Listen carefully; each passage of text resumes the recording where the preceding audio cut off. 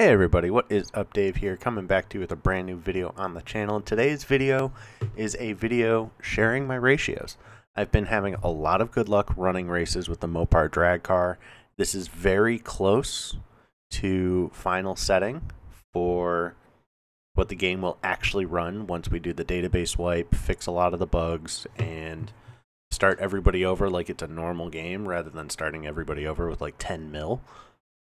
So I wanted to share the ratios and give you guys a little bit of a teaser. As you can see, my Mopar ran a 6.207. That's my best ET so far with these ratios. It's a fun car. I like racing this one. I thought it was more fun when it had NOS, but it doesn't have NOS. It's not supposed to.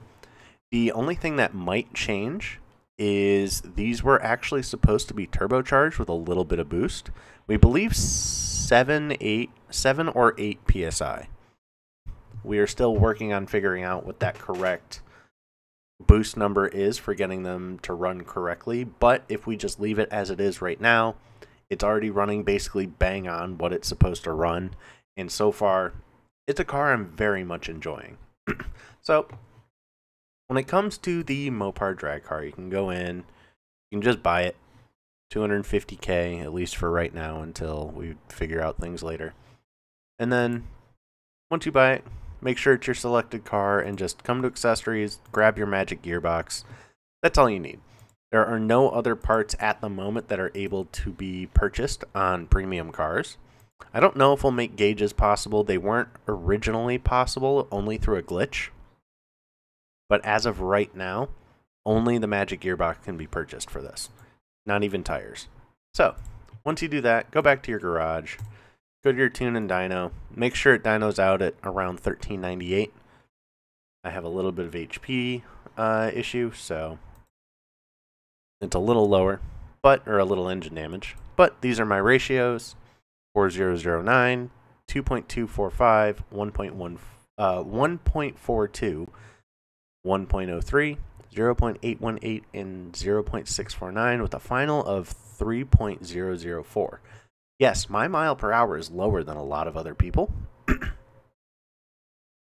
but I'm getting good ETs, and I'm averaging these ETs, whereas some people, yes, they get lucky and they get like a 6.201, but they get that once, and then their average ET is actually coming out to be about 6.23, 6.24.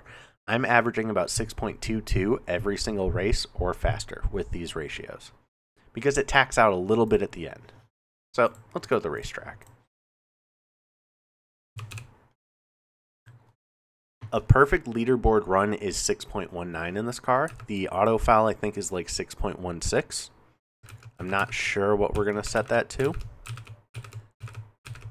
Come on. You want to run clutch down, rev ever so slightly, and then shift as close to that rev limit as you possibly can.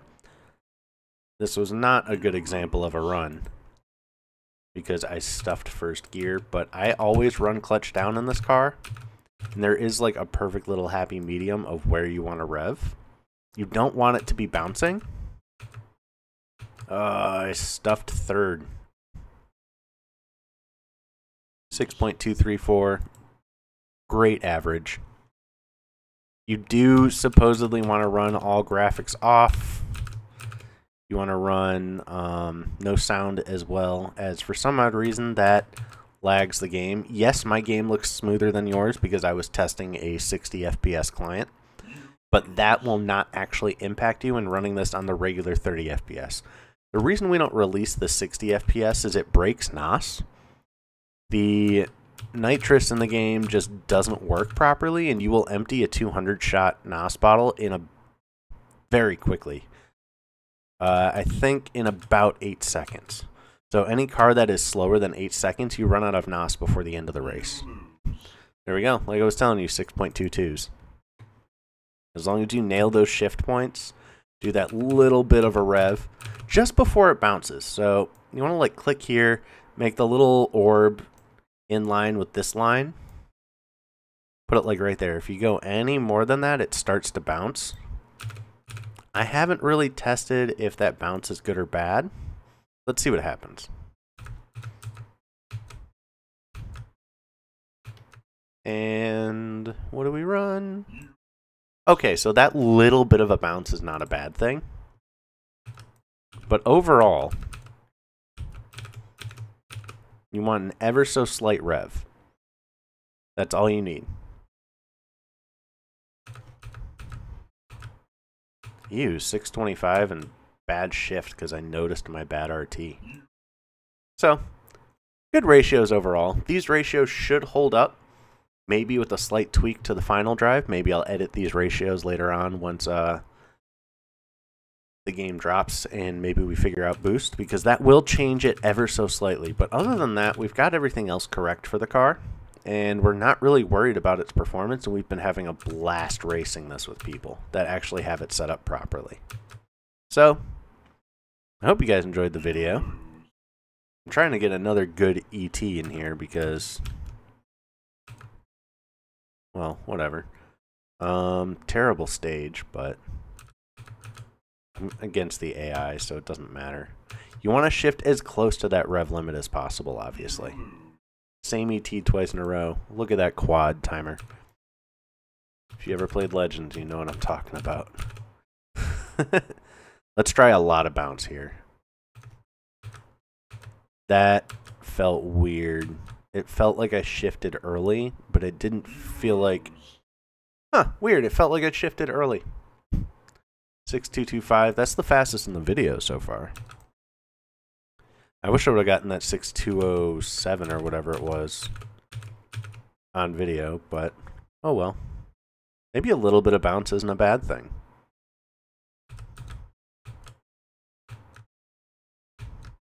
And yeah, so I think we're good with that. That's a good example of what this car can run. I hope you guys enjoyed the video. I hope you guys are ready for some fun racing in Nitto 1320 Challenge. And can't wait to see you guys on the strip.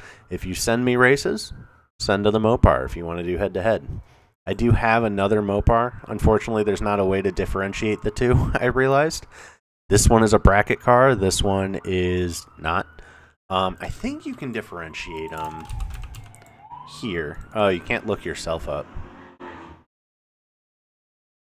Ooh, police chase outside my house. I swear I don't live in that part of the city. Okay, you don't come up as yourself in here anymore. I was going to try to use that as a cheat to show you guys which car to send to. Obviously, you can tell by the average GT. This one's much slower. This is my bracket car. If you guys want me to make a bracket video on how I set up this car,